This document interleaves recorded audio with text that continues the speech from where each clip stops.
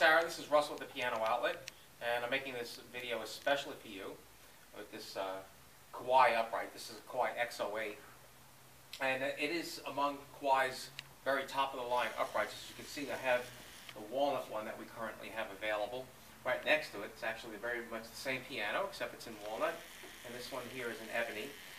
And the first thing that I want to show you is just the physical characteristics of this piano. We make it different from standard uprights. One thing you see about it, the keyboard cover is the exact same type of keyboard cover that you see in a grand piano. The exact same design. So you see over here this grand piano, same thing. It's in two pieces. It's kind of neat, I always thought. I like that design. And the keyboard cover leads on the front of the piano and has a separate music stand. As you see here, the music stand on this piano, you can put a whole score on here practically. It'll hold any size book that you want to put on there. It won't fall off because standard upright pianos just have this little shelf and books tend to fall off all the time. Nice thing also, if you look under here, there's sound vents. This allows the sound of the piano to come out the front, because the problem with an upright piano is that it sits up against the wall and all the sound is kind of boxed up inside of it. So that's a neat feature because that allows the sound of the piano out. Now the other thing I want to do before I start playing the piano is show you the condition of the inside, because it's very important that you know that the pianos had seen very little use.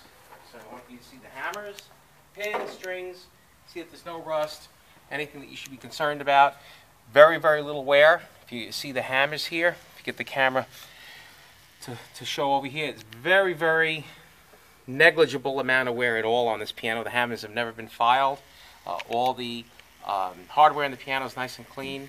It's basically in perfect condition. The other thing about this piano that I really like is that this is the type of upright that you could actually play with the front off. If you take it, put it like this, what you have now is a baby grand piano.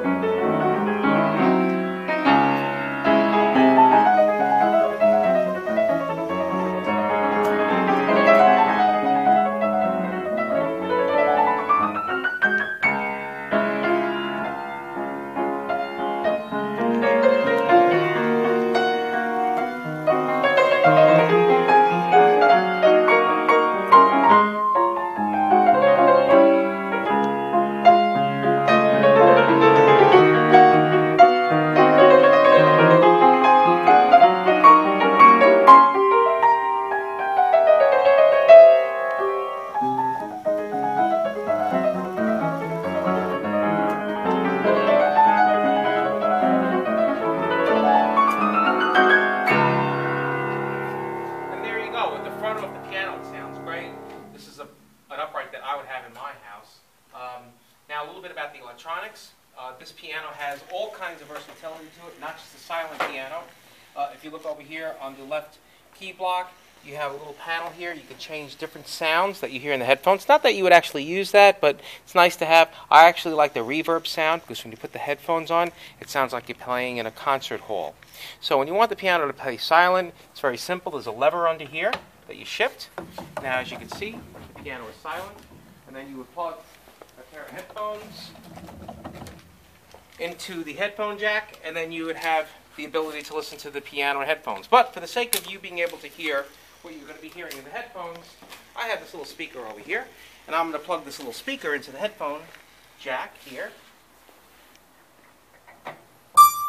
So you can actually hear the sounds that you have that will be coming out of headphones. So in this particular instance, I have the piano set to vibraphone, and I know that you probably wouldn't use that sound, but it's kind of neat.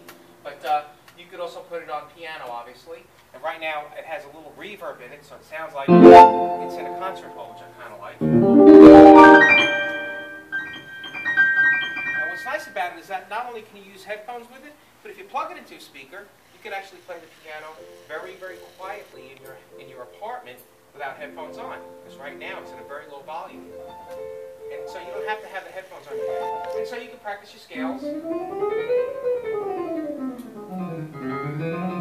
all you want and practice all different types of things, memorization and everything, without even having headphones on. You just use a speaker. So depending on what you plug in here, whether it's a speaker or headphones, that will determine what you hear at the piano. So